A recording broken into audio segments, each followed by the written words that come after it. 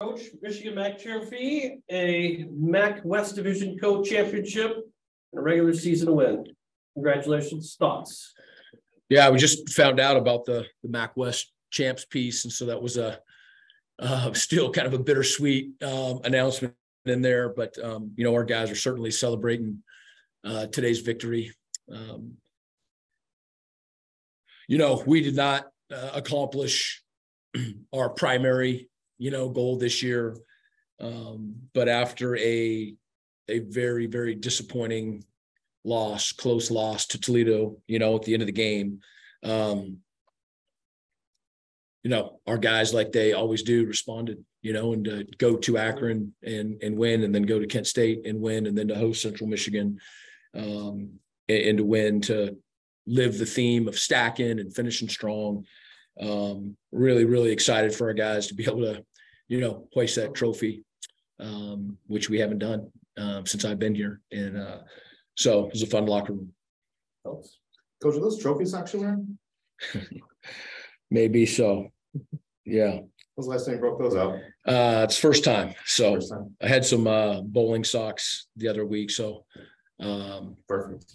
Maybe some trophy socks. Obviously, big win at home for a lot of reasons, but it's simply also a win at home too. Something you guys haven't done against a MAC team this year. With everything else that includes beating Central, how does it feel to have the whole team included in this win? It's a big deal. It really is. Everybody matters in our program, and they know it. We didn't honor just our players today who were seniors, equipment managers and filmers and all of those guys. And for, our whole team to be able to experience that and have that locker room was pretty awesome. I think a really good sort of example is that, Michael Four was the first time, this was his senior day, first time he ever played in a game, was at the very end there. And you could see our team was as excited about that as they were anything else today. And, it's an awesome deal. Samson Evans, he's had a huge season, so much so that he today broke the school record for career rushing touchdowns, has 1,000 yards on the season, 11th player, 14th time to do that. What's it been like to watch him have this kind of success, throughout the season and heading into the bowl campaign? Yeah. It's fantastic. It really is. It couldn't be happening to a better person. And I think that's what anybody on our team would tell you is that, there's just no bad ego or anything like that. He's just constantly trying to get his body right here and down the stretch to be able to play, and taking mental reps and helping the other guys as they continue to grow, the offensive line, the tight ends. It's everybody. It's our defense, which has been lights out. All contribute, to that. But sure is nice to have a guy who's rushed for over 1,000 yards and breaking records. And again, it couldn't happen to a better guy. I'm sure you guys would have loved to on offense, to have stretched the field more than you could have. Not too many deep plays outside of the Tanner Canoe touchdown towards the beginning. What was kind of hard about for you guys playing on offense to line up against defense, which put a lot of pressure on Powell today? Yeah, we probably didn't take as many shots, but I really liked our plan. And their defense is pretty good now. After 11 games, they were tops in the country and tackles for loss and just being super disruptive. So give credit to their defense. I really like how our offensive staff responded though, and put our guys in position to score points. When I say that, our defense also set up, a lot of those scores. There was complementary football going on. It all works together. Yeah. You mentioned that with 3 interceptions, 4 if you wanted to count the 2-point play too by Russ. 2 of them put you guys in great field position to have those 2 scores in the beginning and the end. How was it to have your guys' defense so focused and execute so well today? Yeah, I think we held them to 229 yards. Having to have a plan that worked versus 3 different quarterbacks, and they didn't end up playing the one very much at all. But I've said this before, but I'll say it again. I'm so proud of our defensive staff and our defensive players.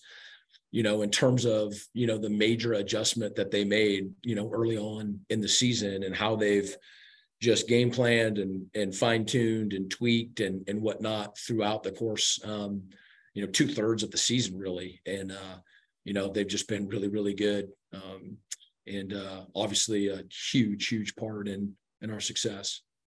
There's a lot of seniors to point out, but one I just want to focus on is Jose Ramirez, because not only did he have the 3 sacks, everybody can see that. I feel like the last 2 weeks in the coin flip, I noticed that he gave up his spot for the coin flip to Brandon Benson last week, and then this week to Mitch Thomasek. Why did he choose to do that, or how did that ever happen? And what's it like just having him as, the senior that helped you guys get to this point? Yeah, you should ask him. I haven't asked him, but I'm pretty certain that he just constantly puts other people before himself. He's been out there at the coin toss now, a bunch. And so he knows probably what a big deal that is. And those guys get one opportunity as a special teams captain, and, wanted them to, have that moment over him. I'll tell you, it was senior day, as you know, and his mom flew in with his younger brother from Florida. It was the first game that she's seen him play. And, there's so many stories with the team, but even just with the seniors about, how special this day was and how many of those seniors, just really stepped up and had monster games. Certainly. Next week, obviously, we're not going to the game that we want to. You do have a bowl game to prepare for. How do you guys plan on using next week to prepare for a game that you don't know where it's going to be, who you're going to be up against? Yeah, it's interesting. It's really different for everybody in college football, in that normally we would be able to get out on the road. In my entire career, as soon as the season's over, you're out on the road. The NCAA has changed that so that, Monday, Tuesday, Wednesday, Thursday is a dead period. And so we will all be in house and be able to focus, on our team. And coaches will be able to go home at night and be with their families instead of doing an entire season and then going on the road. And so we've got a good plan for the week. It will be some rest for our guys. We don't know where our opponent's going to be, and we got to find that sweet spot of, giving them some time off, focus academically and just on the rehab. But then also, we're going to need to stay in rhythm the best that we can. Bowl games start December 16th, and I think the last MAC Bowl game is, on the 30th. And so it's a pretty big span there. And, I don't think we're going to find out until a week from Sunday. Okay. Thank you. Yep. Alex, fire away. Jose, obviously, huge day for a lot of reasons. You guys finally won your MAC game at home, beat Central, the rivalry, 8 wins for the year. You got to be feeling good. How do you guys feel right now? How do you guys celebrate after? Man, we just happy, man. Like the whole theme, the stack them, it's just like, just feel like we just brought it to life. Like, I know the season not over, we got one more game, but it's just like highlights of this season we just showed them that we can stack it. And it's just happy because the underclassmen get to see this and see a different like culture here. And now it's like a culture change. Now they fighting for something different. Now next year, it's stuff they gotta, a standard now. You feel me? So yeah. I know you guys like to stay consistent, like in your game prep and all that, but without like the stress of like whether or not you guys make it to Detroit this week or not, because that was out of the question. You guys just had the game to worry about. Was it just like a little bit of a different feeling preparing for this one than like other games before? Nah, I mean, there's outside sources, but like just like the A and stack, we avoid the noise, just come to work every day and just take a 1-0 approach every day. So regardless of who we playing or what we going on, just stick to the game plan and practice and come to work every day and try to stack them days up. So no, it ain't fake now. I know I've asked probably you or some of your other teammates, what do you guys have to work on this season at like during like October, September? How do you feel like you guys have grown as a defense over these past few months? I mean, I feel like the last couple of months we just put trust as a big emphasis, to just trust in the game plan, trust in the coaches, just trust everything throughout the process, and then like just always believing. I feel like the big thing that we just the middle of the season that changed switch is just believing we already won, believing we already got this win, is just going in there and accomplishing. Like what Coach said last week, we Kent State during the halftime, everything that happened, we already believed that we was going to win that game, even though we was down. We played like it was 0-0 every play. Senior day, how did you guys go about celebrating? I know you had family come up from Florida. Yes, sir. What was your guys' celebration like today? I mean, it was just a blessing, man. My mom got to come. My my little brother got to come see me in person, and my mom never seen me in college. So it was a blessing that she got the opportunity, and I got the opportunity to just play in front of her. So, and then after the game, we just celebrate with everybody, man. It's just, like I said, every game is a blessing. It's the last one at home, and we got to win. So it feels good to win. I mean, not just the win and all that, but you personally, you had 3 sacks today. Yeah. A big day. You got to be feeling good about yourself personally. Yeah, I mean, they blessing me. Them D tackles in there, they getting that pressure, making that I'm at that quarterback step up. DB's out there guarding. It's everything's that factor me getting that. So just me doing my job and everybody on the field doing their job. Got that.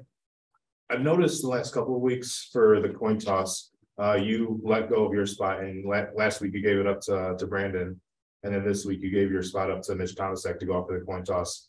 What's the reason behind that? What's the story behind all that? It's just like, I go up there every week. I mean, it's like the first couple of times, it's fun to go up there, just being the captain and lead his team, but just feel like them guys earn the respect of our team, and then they earn the respect of the coaches to be called a captain for that week. So just to let them live that in. And I wish I did it earlier, but it's just like later in the season, I started realizing like other guys probably feel good going up there. Like, it's a cool feeling going there with the coin toss. That means you're a captain, so they deserve it. So you do have another game coming up. It's just not next week.